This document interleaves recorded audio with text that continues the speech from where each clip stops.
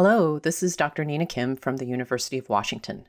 Today I will be discussing hepatitis B reactivation. In this mini lecture, I will review why this clinical event is important to know and avoid, and touch on HBV virology and pathogenesis in understanding this. We'll talk about what happens as HBV reactivation unfolds. We'll discuss who's at risk and what factors in the host as well as in the clinical scenario contribute to risk. And I will talk briefly on antiviral prophylaxis. And finally, we will tie these concepts together in a case example. At the heart of this matter is the persistent nature of hepatitis B infection. In this depiction of the viral life cycle, you can see that the virus, upon entering the liver cell and eventually the nucleus, integrates itself into the host genome. And in doing so, the virus establishes itself through covalently closed circular DNA as a template for viral expression. In other words, an individual who has been exposed to the virus remains at risk, even after resolution of acute infection, of having recurrent expression of the virus with the loss of immune control. And why HBV reactivation remains even more relevant today is because of the growing array of biologic agents, specifically monoclonal antibodies targeting various aspects of our immune system, some of which have been shown to increase the risk of HBV reactivation. So what happens in HBV reactivation? For this portion of the talk, I will be referring to hepatitis B serologic markers. To familiarize yourself with these, please review the mini lecture on this topic on our Hep B Online site or our YouTube channel. HBV reactivation occurs primarily in two main groups of individuals: those with chronic hepatitis B infection, who are surface antigen as well as core antibody positive. In these individuals, a 2-log or 100-fold rise in HBV viral level above baseline, or a viral level that rises 1,000 IU per mil or greater from previously undetectable level, or an HBV viral level of 10,000 IU per mil in someone without prior testing counts as HBV reactivation. The second group are those who have previously been infected and recovered. They are generally surface antigen negative, but core antibody positive. In these individuals, any detectable HBV DNA or the reappearance of surface antigen is enough to count as HBV reactivation. These viral changes are generally accompanied by a hepatitis flare, which is defined as a serum alanine aminotransferase, or ALT level, increase of 3-fold or more greater from baseline, or greater than 100. The first event in HBV reactivation is the rise of the viral level, shown here in green, followed by evidence of liver inflammation or a rise in serum ALT in magenta. You can see that the rise in liver enzymes can be brisk and severe, with ALT that can exceed 5,000 IU per liter. These changes can progress to jaundice and acute liver injury and further into liver failure.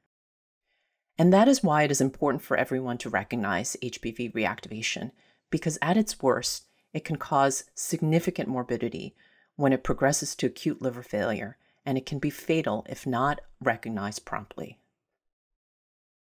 So who is at risk for HBV reactivation? So there are a variety of clinical scenarios where hepatitis B reactivation can occur. The first 3 settings involve immunosuppression of some kind, and these are the more common scenarios that I will be addressing today.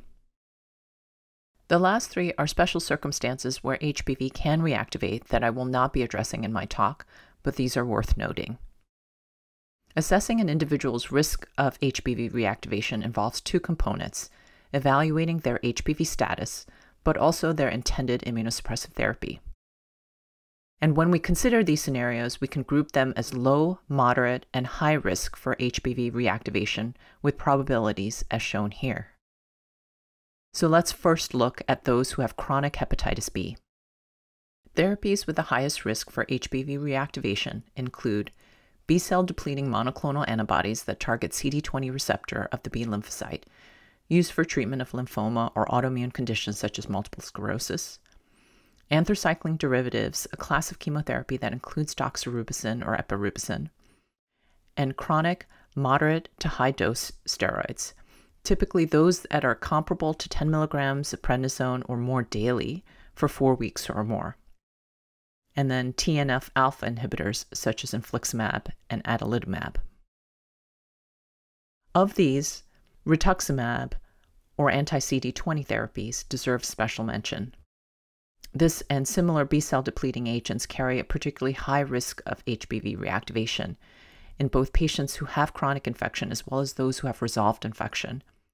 It was through increasing reports of HBV reactivation with these agents that we learned the key role B cells have in control of hepatitis B infection. The risk of HBV reactivation is serious enough to warrant a black box warning for this complication, and anyone who uses these medications needs to be aware of this risk. Additional therapies that confer high risk of HBV reactivation in those with chronic infection include these various agents, some of which are associated with lower certainty of evidence. Therapies with moderate risk for HBV reactivation include anti-T-cell therapy, specifically abatacept, which is used to treat rheumatoid arthritis, and longer-term steroids that meet the 4-week duration threshold but are not quite 10 milligrams daily dosage of prednisone or its equivalent. This list are the agents that are associated with low risk of hepatitis B reactivation, and they include short-term corticosteroid therapy of a week or less, as well as intra-articular steroid therapy. Let's look now at risk stratification for those with resolved hepatitis B who are core antibody positive. Therapies with the highest risk for hepatitis B reactivation in those with resolved infection include B-cell depleting monoclonal antibodies that were discussed previously. This is the main class of medications to be aware of in this category. Many of the other therapies previously discussed are considered moderate risk in patients with resolved hepatitis B. Low-risk medications include immune checkpoint inhibitors, TNF-alpha inhibitors, and steroids that are 4 weeks or more, but low dose, or less than a week duration. Intra-articular steroid therapy is also low risk for those with resolved infection. So once you have assessed the risk of hepatitis B reactivation in your patient, how do we decide who should receive antiviral prophylaxis? The latest American Gastroenterology Association guidelines have simplified the recommendations to favor treatment in those in the high or moderate risk categories, with a stronger recommendation for those in the higher risk category based on the quality of evidence. Low-risk individuals can undergo monitoring alone. There may be patients who place a higher value on avoiding long-term use of antiviral therapy and its associated costs, and place a lower value on avoiding the small risk of hepatitis B reactivation. These individuals may reasonably select active monitoring over antiviral prophylaxis, but clinicians should carefully consider the feasibility and likelihood of adherence to long-term monitoring. Monitoring should include the assessment of ALT and hepatitis B viral level at an interval of 1 to 3 months. What we use for prophylactic antiviral therapy is the same as what we use for oral treatment of hepatitis B, and that is tenofovir as either formulation or entecavir. Lamivudine is not recommended for much of the same reason it's not recommended for treatment, since the threshold for viral resistance and breakthrough is low. And duration is generally for the time that the patient is undergoing the immunosuppressive therapy out to at least 6 months after the therapy has ended. Extended out to at least 12 months, I generally err on 18 months after B-cell depleting therapy. So let's run through a case. This is a 50-year-old woman with a long-standing history of multiple sclerosis with gait instability who has a recent diagnosis of optic neuritis. Her neurologist is considering ocrelizumab. She has hypertension, type 2 diabetes, and no obvious HBV risk factors. So which of the following would you do next?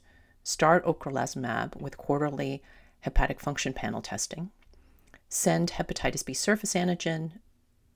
Send hepatitis B core antibody, or assess HBV status with triple test panel. The answer is D, that you would send the triple test panel that includes the surface antigen, core antibody, and surface antibody. You need all 3 results to fully characterize a patient's HBV status. So her hepatitis B panel shows a positive core antibody and a negative surface antigen and surface antibody. So which of the following would you do next? A, start ocrelizumab with quarterly monitoring. B, start entecavir 0.5 milligram once daily for HBV prophylaxis. Or C, start ocrelizumab and monitor for clinical symptoms. Or D, send hepatitis B E antigen and E antibody. The answer is B, to treat. And the reason we treat is because ocrelizumab is a B-cell depleting monoclonal antibody with high risk of HBV reactivation. So that regardless of whether you are a chronic carrier or someone with core antibody but negative surface antigen, the recommendation is to treat. For a deeper dive into hepatitis B reactivation, please check out our lesson on the Hepatitis B website, which reviews in greater detail the clinical decision-making and guidelines. The production of this Hepatitis B online mini-lecture was supported by funding from the Centers for Disease Control and Prevention.